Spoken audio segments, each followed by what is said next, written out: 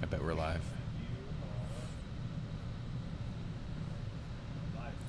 Well, hello and welcome to the Photo Brigade podcast. I'm Robert Caplin.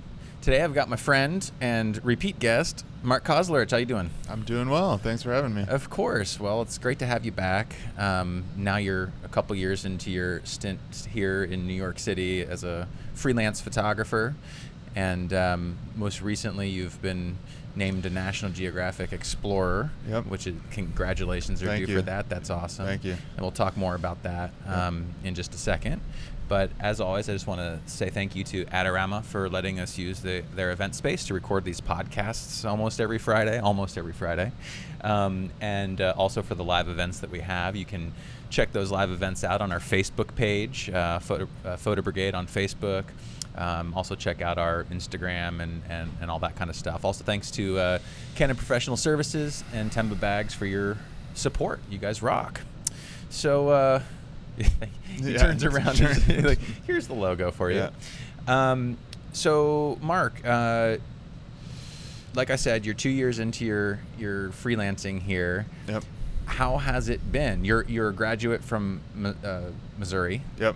Master's degree at Missouri. Oh, you got a master's degree. Yep. Okay. University of Wisconsin was my undergrad. That's right. So, yeah. And it was political science, was it? Political science and Middle East studies. Middle East studies. Yeah. Oh, wow. So I'm kind of obviously not the Middle East studies stuff yet, although I'm still interested in the region. But I'm trying to take the stuff that I was interested in, the things that I was interested in from my time in undergrad and my growing up in Wisconsin, and sort of take that and add it on to the skills that I've learned as a journalist and meld those together. That's great. That's really great. And how did you find that transition coming into, from a student, albeit a master's degree student, coming into freelancing in the city here? Because one of the most expensive cities in the world to live. Yeah. And journalism, one of the least lucrative forms of photography. How's that transition been for you? So it was really funny. When I was in grad school, I knew there were a lot of photographers in New York, and there were a lot of photographers in New York who I was never seeing work from, and I had no idea how that part of the career actually worked. I didn't know what the market was. I didn't know how anybody made a living. Mm-hmm. I'm not necessarily saying that I completely understand it now, even though I'm doing it myself, but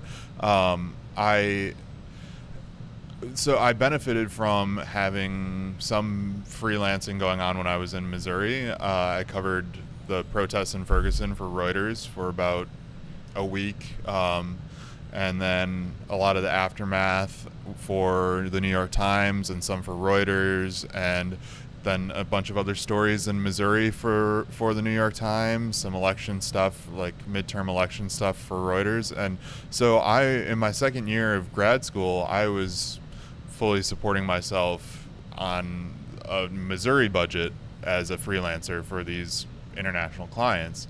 That really helped when I moved to New York. I think at least I had some cachet with certain clients. I had some relationship that I could work off of and get me to the next step. Right on. I want to show some of your work that you've been doing, and this is the work that you are doing with the National Geographic. So this is all work that I did on my own before I submitted to the National Geographic Society grant program, but it is the stuff that got me the grant, and it's the basis for the work that I'll be doing in the future. So it's the same region and same issues. So explain to me, first of all, what it is that gave you this title as National Geographic Explorer. It's a grant, you say? Yeah, it's a grant. And so you submit this grant proposal. It's like a small thesis. You have to cite your sources on a lot of the claims that you're making, whether it's statistics or citing previous work. And so I was working off of sort of a long history of photographers working in the rural Midwest and the Great Plains, and so I was citing a lot of their work as saying, like, hey, we've talked about, specifically in this context, rural issues and before, but it's been a long time since there's been a deep dive, save for one or two other photographers, and we need to start talking more about rural issues. That was basically the concept. Now the umbrella for it, the hook, was I was traveling, covering the presidential election, and doing thousands of miles on the road, and I sort of noticed that the backbone of the U.S. infrastructure now is gas stations and McDonald's. They seem to be everywhere that you go. From A to B, it seemed to be the only places that I stopped besides the campaign events. And I thought, well, okay, if McDonald's represents this ubiquitous access to goods and services and jobs for some people, and you seem to be able to find them everywhere, then somewhere in the U.S. there's a place that's the farthest place from a McDonald's. That is the exact opposite of that. There's a lack of access to medical care, goods, services, jobs, education.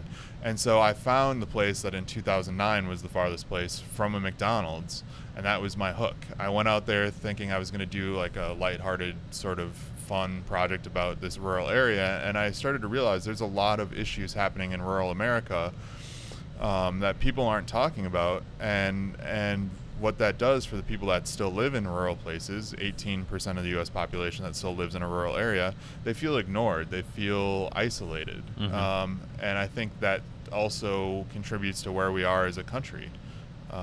So I wanted to start digging deeper into some of these issues, and that's how I started doing this project in more depth. I've spent 30 days in South Dakota over the last year. Are all of these photos from South Dakota then? Yep, and almost every single one of them is from one county. There's maybe one or two that's slightly over the border into another county, but it's literally one county, Perkins County, that's lost 74% of its population in the last 100 years, and they've lost 50% of their population in the last 50 years. And when you're isolated, when you're 2.5 hours from affordable groceries or specialized medical care, mental health services, when you're that isolated, the main resource that you have is the community. Right. And so it's a project about the impact of population loss at that scale, and the impact of isolation on these communities' abilities to sustain themselves. But we also have to look at it in terms of what rural communities like this provide for the nation, and trying to make people understand that their issues are not just onto them alone. It's for all of us to try to think about rural communities as a part of a broader umbrella. And so you mentioned that you did this all on your own. You decided just to take, how much time did you take off of work here in the city and just to hit the road? Every time I went on a trip, I'd lose 15 to 20 days worth of potential work in New York. So I'd fly to Green Bay, I'd drive 2 days drive to South Dakota. My family lives in Wisconsin still, and there's a car that I can use there. So instead of renting a car and flying somewhere, I drive. So that's 3 days, the flight, 2 days of driving, spend 10 days out there, then 2 days of driving back, the flight the next day. So it's like 16 days every time. And so, yeah, there were times where I got phone calls for jobs, and I just, even if I told the editors I was going to be gone, because it always hits you in the stomach when somebody asks you to do something. Oh yeah, turning down work is never fun. And so I tell people I'm gone, please don't call me, so I don't feel bad that I'm missing work, and people would still call me. So I missed out on a lot of potential work. I kept my overhead low, and I really dedicated my time to this because I thought it was important, and I think it pays off in a different way. So where did you stay? What did you eat while you were on these roads? If you didn't have the option of McDonald's or so I stayed with a friend when I drive through Minneapolis, and then when I got there, the first trip I literally knew one person there through Facebook. Andrea Block and her partner Shiloh own the nearest bar to that farthest point, and I had talked to Andrea on Facebook, and I said, I don't know where I'm going to stay. I can't afford, there's like one hotel 30 minutes away, and I said, I can't afford even a small hotel. Do you think I could camp out back of the bar? And they said, yeah, sure, you can do that. That would be fine. And I showed up, and the first night I was there, there were some folks at the bar that said, oh, we heard about you. Like, if you need a place to stay, we've got a place for the night. And then by the next day, they said, okay, well, good seeing you. Talk to you later. And so I thought, well, I'll camp like I had planned to. And I showed back up at the bar, and Andrea was working, and she said, well, Shiloh and I talked, and we've decided you're not an axe murderer, so you can stay in our spare room. And that's literally what they said. And so I've been staying most of the time. Occasionally I'll stay overnight at a person's house if I'm spending a lot of time with them, but most of the time I'm staying with the owners of this bar, eating at the bar a lot. I probably put on some weight every time I go out there because I'm eating 2 meals a day at the bar when they're open. Is this the bar? Yeah, so this is the bar, Smokies, and they make the best prime rib I've ever had. Yeah. And it's, it's super cheap. When you're used to living in New York, I'll spend 10 days out there, and I'll spend, between food and alcohol, I'll spend $200. And at the end of the day, there's not much to do but sit and hang out and drink. So, wow. Yeah. That's really cool, and I get a sense of sort of intimacy that you have with all of these people, and what is, I guess, when I've been on assignment, as you have for different publications like the Times or whoever, you go in saying, hi, I'm with such and such, I'm doing this story, it's going to be published here. Yeah. When you're doing your own project like this, and you go into these people's lives who, like you said, feel neglected, have you found difficulty, or has it been sort of like the opposite, where they feel like, oh wow, I finally get a little bit of attention to bring some light to our stories? So there's 2 parts of this. Like, first of all, I really have to thank Andrea and Shiloh, and then everybody else that they've introduced me to, who has introduced me to somebody else. I mean, I think it's such a small community. The county has 2,400 people, but that's 1 person per square mile or so. And so this town that the bar is in has 31 people. The next nearest town has 300 people. They're small communities. And so I think once one person knows and can vouch for you, that's the main thing. But people have been super open to me. But the one thing that I have to really think about and pay attention to is I'm not only I'm representing their story, but on the flip side, I think about myself as sort of a representative of the journalistic community and sort of an evangelist for journalism, and also for people that live in large cities. And so part of the way that I feel like I build intimacy with people is a give and take. I'm telling them something about myself, my background, seeing a lot of these issues in Wisconsin and being aware of them, but also what my life is like in New York, what it's like being a journalist working for these publications. And a lot of people maybe wouldn't trust these publications. Yeah, that's what I was going to say, is that this is obviously rural America. This is where a lot of folks, feel a bit jaded by the media, or So I can talk them through my process. I can talk them through what my experience working for the New York Times or CNN or some of these places that I think for more conservative areas sort of have a bad by the way, this taste. Is a beautiful photo. Thank you. This just seems like right out of the Wizard of Oz or something. Yeah, when I saw this situation, I immediately thought of, there's a famous photo that Jim Richardson took of 2 ranchers looking over a sky that's like this, with some with a farm implement over to the side, and he was on assignment for Nat Geo, probably 35 years ago or something like that. Yeah. And you see that, and you sort of, it's a place that has a lot of nostalgia, and people say, well, it doesn't look any different than what I've seen before, and so that's part of the point. The story. Yeah.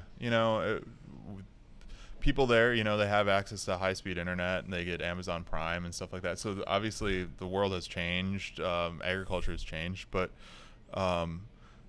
some things sort of stay the same. And if you can play off people's nostalgia for these things, I think that really can hook people in. But yeah, going back to about working for these places and talking to these people, I can tell them, I've never worked for CNN and felt like they were saying, you gotta nudge this story a little more towards the anti-somebody angle or do something else. And that's not how it works. And I think people misunderstand how journalism works. So I provide about my background, talk about my family. I mean, they're letting me into their dinners. They want to know about my family. I'm providing that. I'm providing explanation of what I do on a daily basis, what it's like to be a journalist, in the hopes that like they'll open up to me, and then maybe they'll go to somebody else and say, yeah, you know, you really should meet this person. He's like, right now I'm looking at specific issues like healthcare and mental health. Ranchers and farmers are committing suicide at a rate far beyond what veterans are in the United States. Oh, wow, and so when I'm dealing with these sensitive topics, even if I know, you know, this person might not be dealing with this topic, maybe they'll know somebody else. And if I can show that I have a genuine interest, that maybe they'll say, you know, this, you should talk to this person, or tell that person maybe you should reach out to them, because they really want to start talking about some of these issues that people haven't been talking about. Sure. Yeah. You can't, like you said, you can't leverage, you can't say, hey, I'm working for the New York Times, or hey, I'm working for National Geographic. You can say, I really care about this issue, and show that you're genuine, and maybe that will actually even go further than saying, hey, I've got one day to tell your story for this client, and I work for this client. Would you please let me in? So when you're working with these people, is it typically, other than the folks at the bar, are you going back to them on regular basis, or is it sometimes, you know? Yeah. There's a couple families that I've spent a lot of time with. So in the beginning, there was a photo of a bunch of people around a dinner table. Yeah. That's the Kronberg family. And I had met them because I saw sheep and cattle in a pasture, and I was curious why people would do that and whatever. It starts out with a very basic interest. And Margot, a wonderful woman, I went out with her in a pickup truck, and she was driving me around, and she said something to the effect of like, I'm sure you're here because everybody's told you about us. And I said, well, no, I just saw that you had sheep. And she said, oh, so you don't know? And I said, no, what are you talking about? And she goes, well, 6 years ago my husband was killed on an oil field in North Dakota, and he was trying to make enough money to help support the ranch through the economic hardship. And I haven't photographed them a lot, but the last time I was there, I spent some of my last hours in South Dakota sitting down and playing cribbage with them, and just talking. And like this family, the Laughlins, Max and Eliza and their kids, I've spent a ton of time with. The Arneson family, I've spent a ton of time with. You get different parts of the story from different people because they've been experiencing different things. Like the Kronbergs have experienced that loss. Eliza is a folk singer who lived in New York and moved to the middle of nowhere and met this rancher and became a ranch wife.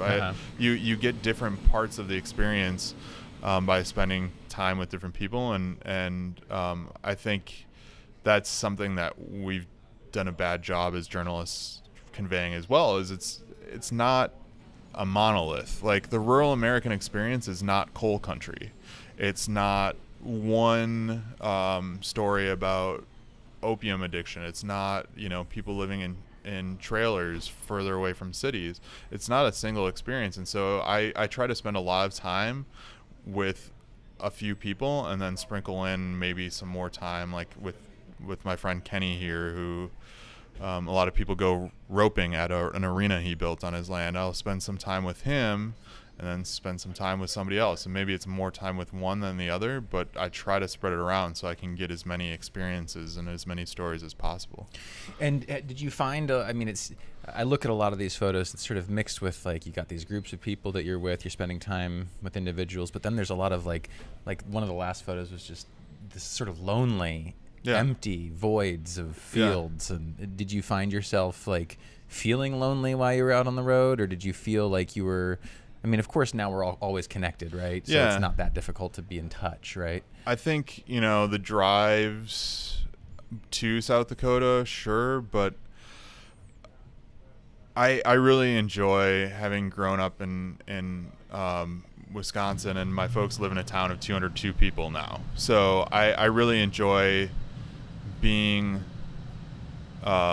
away from the craziness of New York, and like feeling like the world is closing in on you in some aspects. But you have to keep in mind, like, places like the bar, for everybody there, they're not just a place to go and drink. Like, first of all, the bar is the only place nearby that you can buy your own beer, which is one thing. Like, but it's also like people work in extreme isolation too. It's usually only the people in your family that are working on the ranch with you, and so if you want to socialize, if you want to spend time with people spend a lot of time at the bar. And so I think that's the other thing too. I don't feel lonely because I'm always with somebody else for the most part, taking photos, and they also some of them seem to cherish that as well, because all of a sudden they've got somebody new to talk to, a new perspective, and somebody, they'd be working alone on the ranch doing whatever they're doing, and now I'm there with them. Right.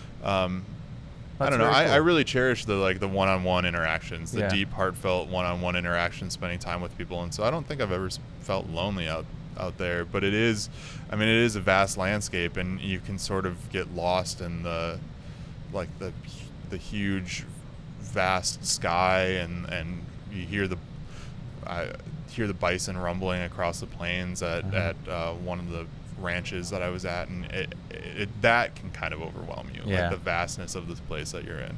Yeah. People that own 8,000 acres or 21,000 acres of land, that's 30% more land than the island of Manhattan that they ranch on. That's crazy. And so you sort of the sense of scale is really incredible. Right. So let's go back. I believe this is the story that got you started on working towards what you're doing now.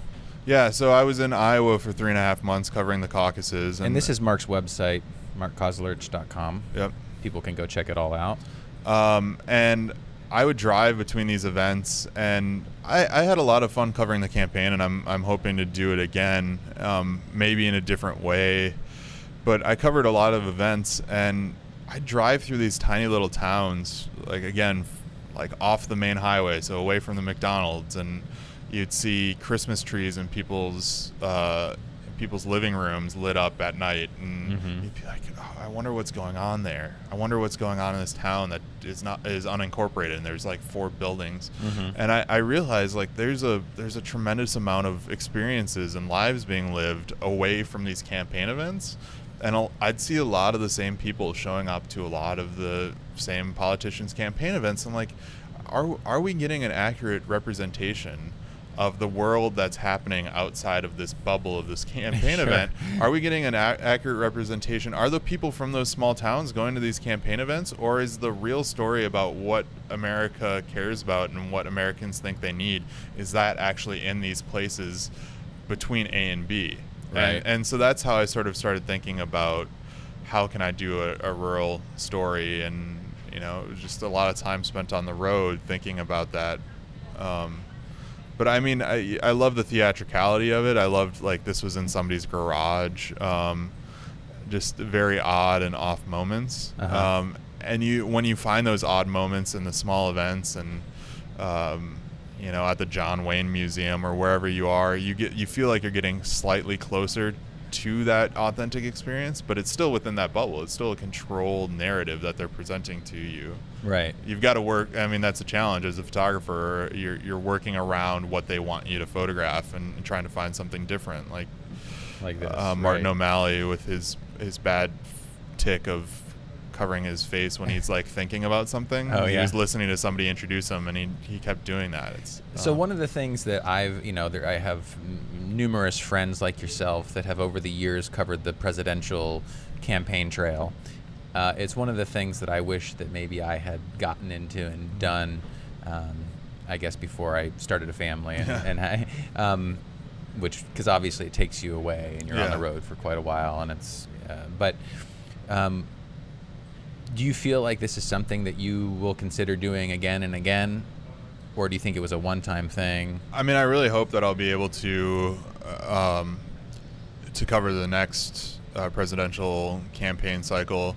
It's always different when you've got a lame duck. You've always got 2 parties running a ton of candidates. There's a lot more to cover. I don't know how different it is because I've never done like it will be where although I'm curious, I think there might be somebody that primaries the president, and so that might be you might still have a lot of candidates, but I want to cover it. But again, I want to do it in a different way. And I've got an idea. I've got a really good idea. I just don't want to say. But want to give it away. Yeah. But I think, for people that live in areas where, like Iowa, New Hampshire, where the campaign comes through and it's something that you're interested in doing and it's a little bit easier, I'd really encourage people to try. And the easiest way to do that is find people like last cycle. So two cycles ago, Rick Santorum won the Iowa caucus. This last election, he was like one of the dead last. Mm-hmm. And if you can find somebody like Rick Santorum, who is an interesting personality but is not drawing a huge crowd, they won't really care who you work for or if you show up, because there might only be 3 other people that show up to his event. You can make some interesting photos spending some time around the periphery and not the big name candidates. I think everybody wants to photograph President Trump or Hillary Clinton or Bernie Sanders, and I spent a lot of time with Bernie Sanders, but the more interesting stuff was to go around with Rick Santorum pheasant hunting and have to be ducking out of the way while people are shooting guns over my head or whatever. Yeah, like, you can make much more interesting photos that way. Absolutely, and more colorful. Yeah. Did you notice, like, I'm just generally speaking, during this campaign, the sort of, did you have an idea that Trump was going to bring it down at this point? Or was it still pretty much up in the air? At this point, I mean, he was drawing huge crowds, but my thought process was, okay, he's drawing huge crowds. Bernie is drawing huge crowds. I don't, just like on the Democratic side, I thought that the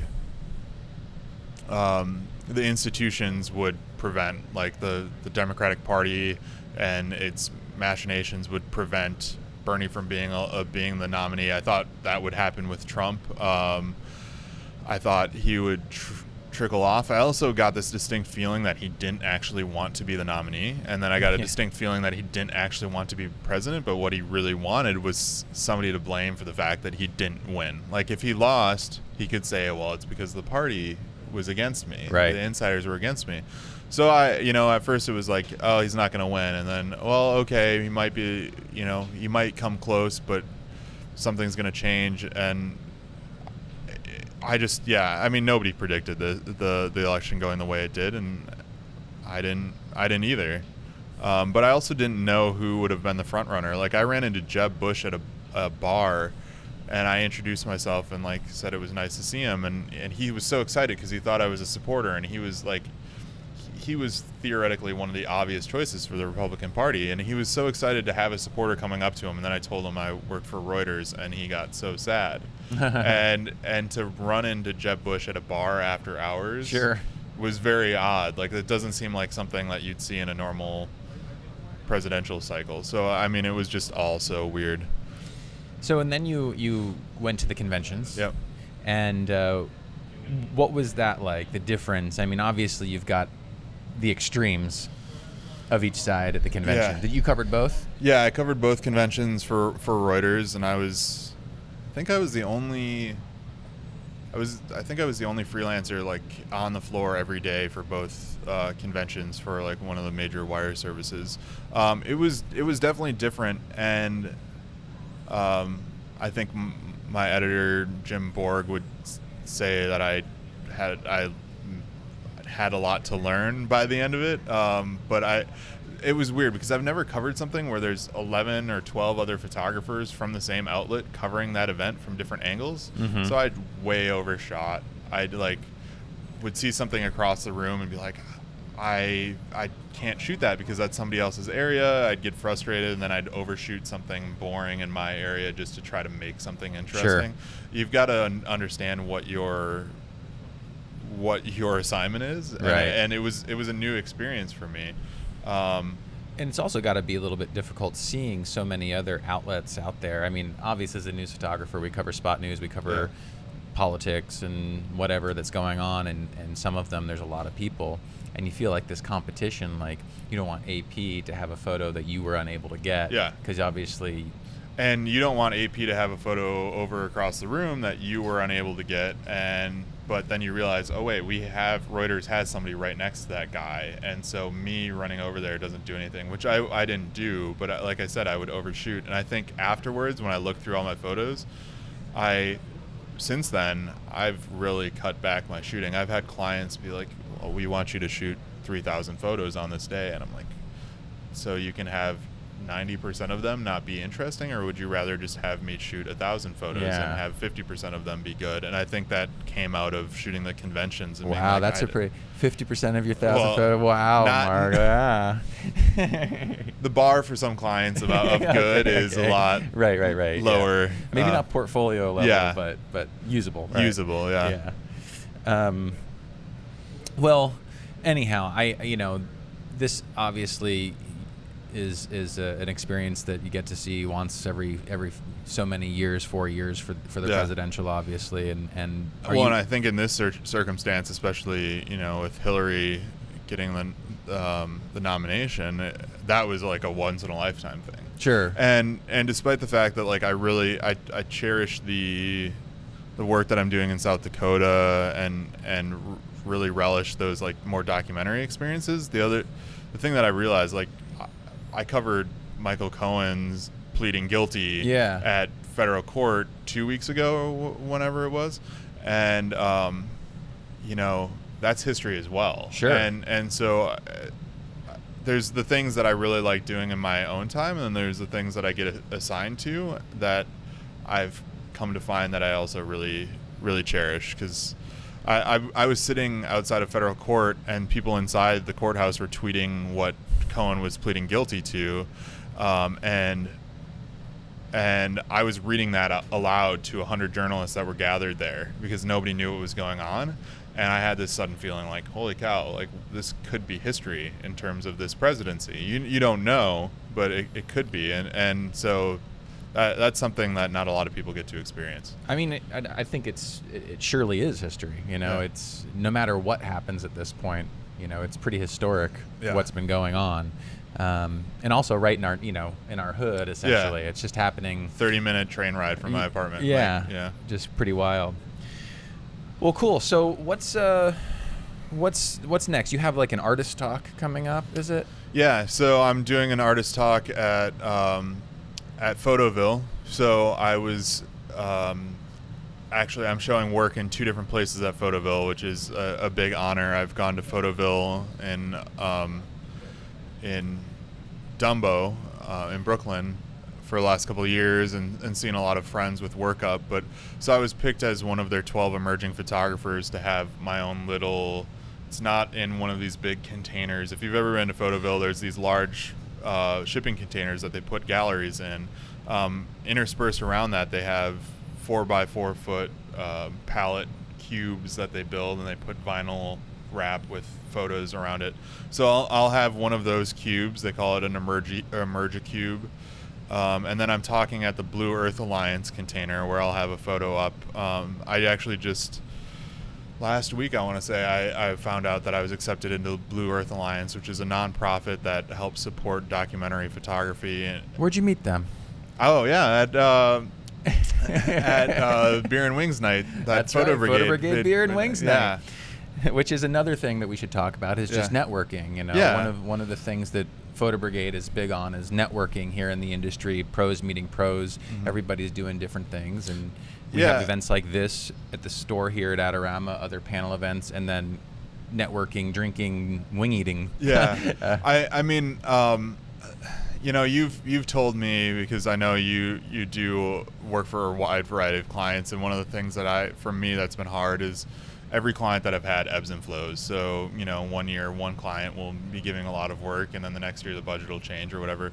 And so I've been trying to get more commercial work, more stuff that, like, the numbers are a little bit higher, the ask is a little bit different, what you're providing them is a little bit different, and that kind of will sustain you between the other things that you're doing. And right. And you've always said, well, you just hand out your card. You always tell people you're available.